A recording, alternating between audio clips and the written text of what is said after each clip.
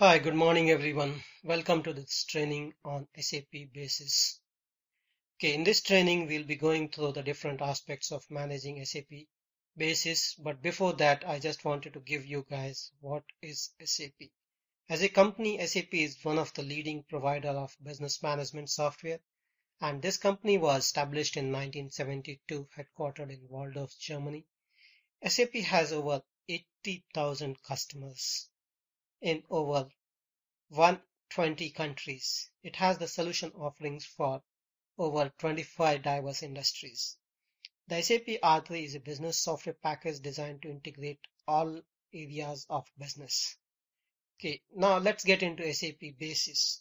SAP is an acronym and it stands for Systems, Applications and Products for Data Processing. So the definition itself means that this is a product for data processing. It is the most popular ERP product developed in Waldorf, Germany. So ERP stands for Enterprise Resource and Planning. SAP consultants who design, who build, and who manage the SAP environment are termed as SAP consultants. Okay, in this you can see the key words like design. That is, they prepare the architecture diagrams. They prepare the architecture of the solution. They build the solution, they manage the solution, they monitor the solution, they administer the solution. So they are the SAP technical architects in the IT organization. They manage the underlying technical architecture of an SAP application. It consists of SAP server infrastructure, SAP software, and server process running SAP applications. SAP Basis, here you can see it is sitting on top of system software, and on top of that you have applications running and the custom programs are there, which is developed on top of SAP Basis. Okay, now this is basically the technical architecture. Here you can see different architectural components. On the left side you have the ABAP stack. ABAP basically stands for Applications, Business Analysis and Programming. Basically it's a proprietary language developed by SAP, and it's more like a SQL itself. Okay, on the left side you have the Java stack, which is more of a Java system, which is developed mainly on the Eclipse. Okay, so one side is ABAP stack, another side is Java stack, and to access the ABAP stack you need to connect through SAP GUI. To access the Java stack you can connect using internet browser. So the first thing that you get into is Internet Communication Manager. So this will take you to the Java dispatcher, and Java dispatcher in turn talks to the server process, and you have SDM, that is Software Deployment Manager, running as well.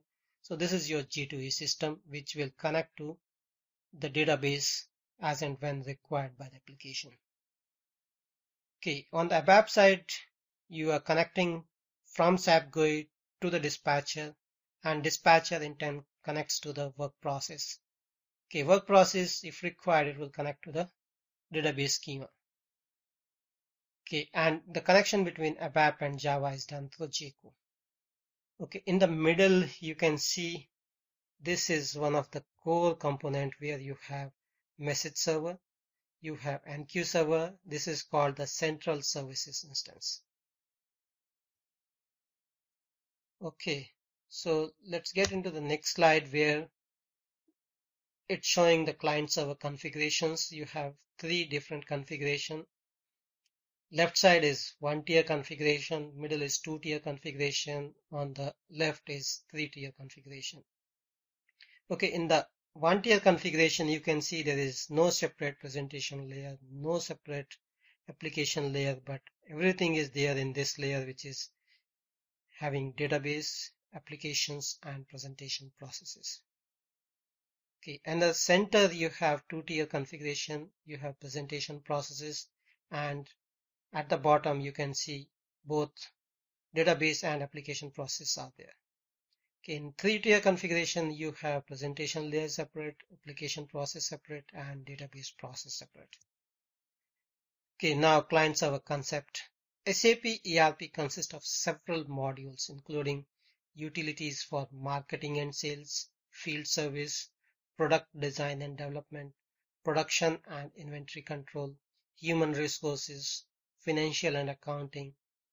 SAP ERP collects and combines data from separate modules to provide the company or organization with enterprise resource planning. If SAP is implemented correctly, an enterprise can go from its old calculation system to a fully integrated software package. Potential benefits include efficient business process, inventory reduction, and lead time reduction.